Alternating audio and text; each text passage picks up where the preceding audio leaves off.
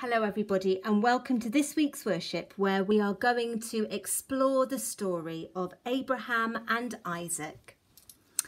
So if you want to join in with the words, then you can find a link to where they are on the diocesan website.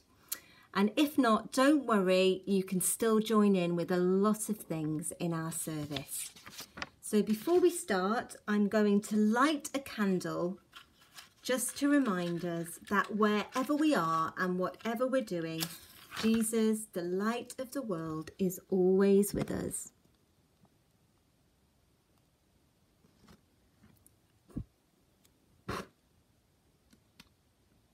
So let's begin. Wherever we come together, God is with us. God is here. We come together to say sorry. We come together to say thank you. We come together to ask for God's help. We come together to hear God's story. We come together to celebrate God's love. Wherever we come together, God is with us. God is here. So we have a time of saying sorry where we can ask God to help us to start again after all the things this week that we wish we hadn't done. So like stones that weigh us down and we want to get rid of so that we can walk more easily, I'm going to hold on to a stone and say sorry to God for the things I've done this week that I wish I hadn't. God loves us and forgives us when we are sorry for wrong things we have done. For times this week when we have made others sad, we are sorry. For times this week when we have not helped others, we are sorry. For times this week when we have not looked after your creation, we are sorry. For times this week when we have been selfish, we are sorry. And to show the clean start that God gives us when he forgives us, put the stone into the water. As we leave these things behind, may God forgive us and give us a new, clean start today. Amen. So now we've said sorry, we have a chance to say thank you to God.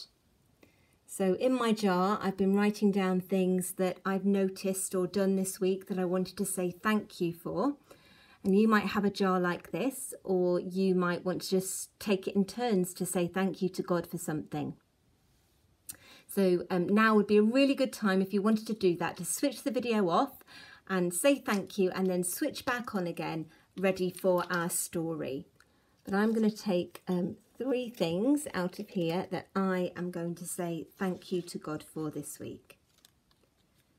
God, you are amazing and you have given us good things. We thank you for all your gifts to us. Thank you for, first one is hospitals, because my dad has been in hospital this week and it's been really good to know that he's safe and he's getting better and that people are taking really good care of him. So thank you, God, for hospitals.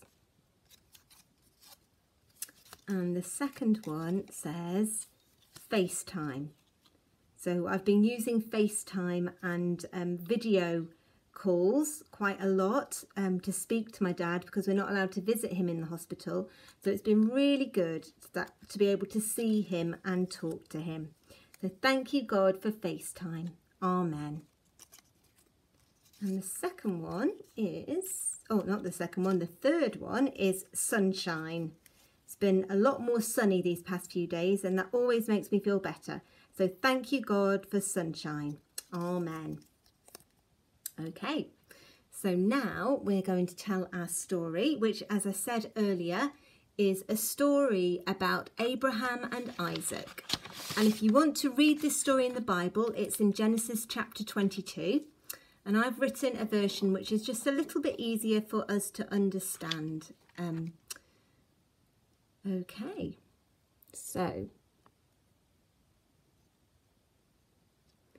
Abraham walked with God and loved God And God had promised Abraham that he would be the head of a huge family with as many people in it as there are stars in the sky. One day, God spoke to Abraham. Abraham? Yes.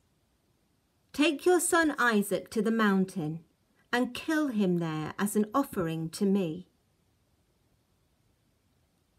Abraham did what God told him, but said nothing to Isaac about what he was going to do. Very early in the morning, Abraham woke Isaac up, and they went together up the mountain that God had shown him, gathering wood to burn on the altar as they went. After 3 days' journey, Abraham and Isaac arrived at the place where they would worship God.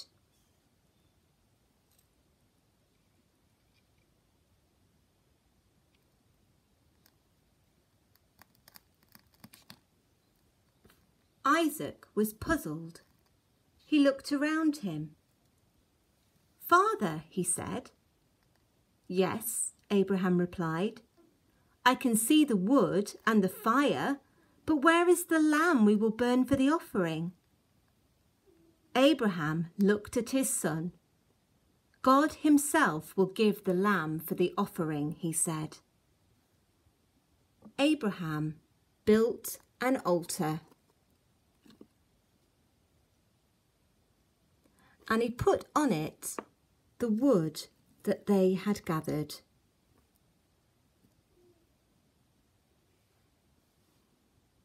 Then he tied up his son and put him on top of the wood. Abraham lit a torch ready to set fire to the wood and took out a special knife he had been carrying with him. Just as Abraham lifted the knife, an angel called out to him.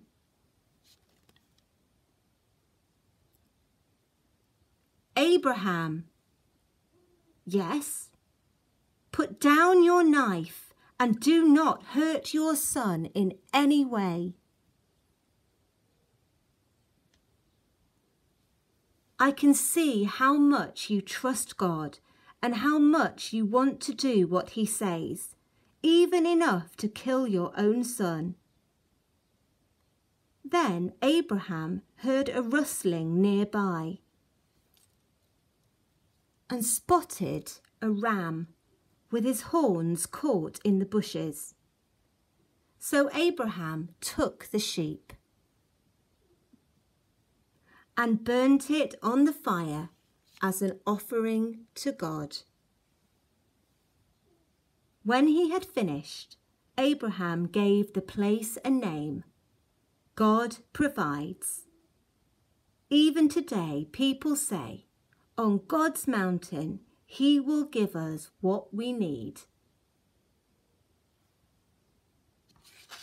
So I wonder which part of this story you liked the most.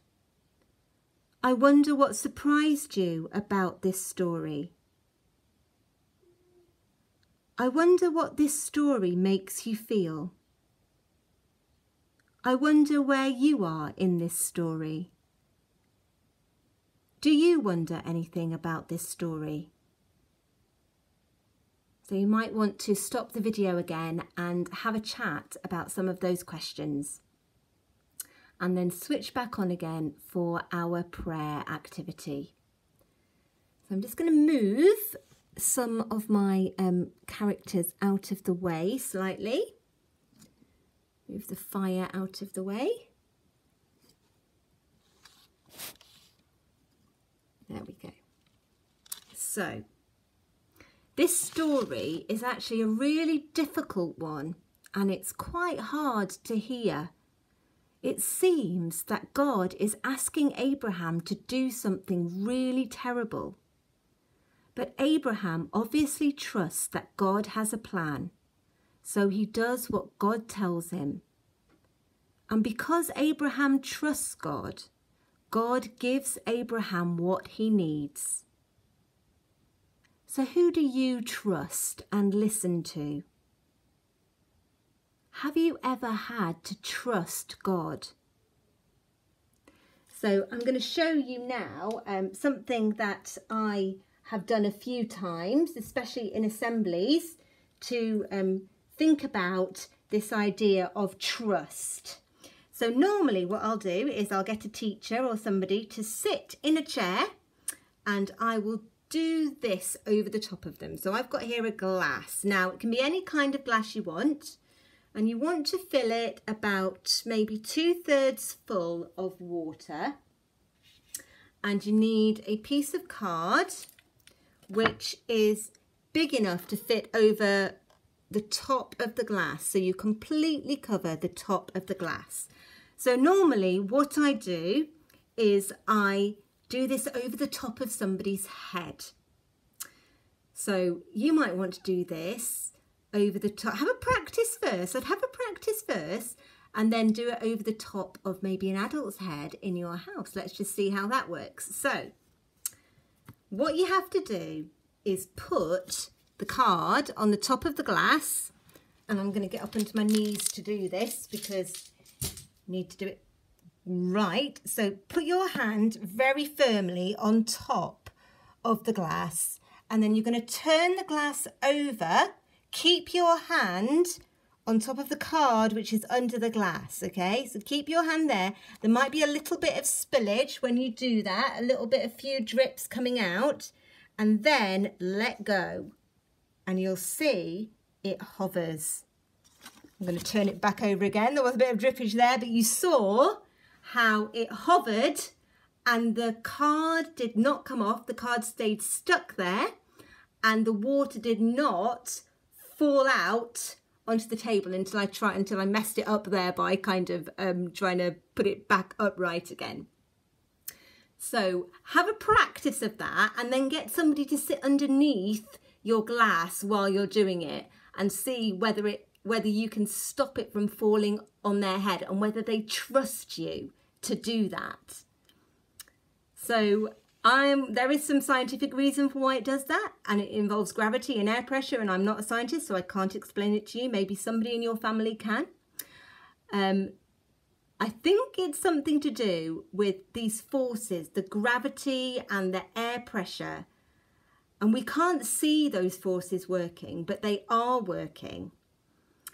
We can't see God, but we know he's there. And he is holding us and supporting us and helping us. And we can trust him to give us what we need. So that's all been a little bit about trust, and I've got water all over the place, but never mind, that will not happen when you do it. If you did it just as I did it to start off with, you're going to be good. But I wonder whether anybody will trust you enough to let you do it over their head. So let's just think for a moment about that trust, and I'm going to bring my candle back here to the middle. And let's pray. God, thank you that you want good things for us. Thank you for all those people that we trust to show us what to do and to help us.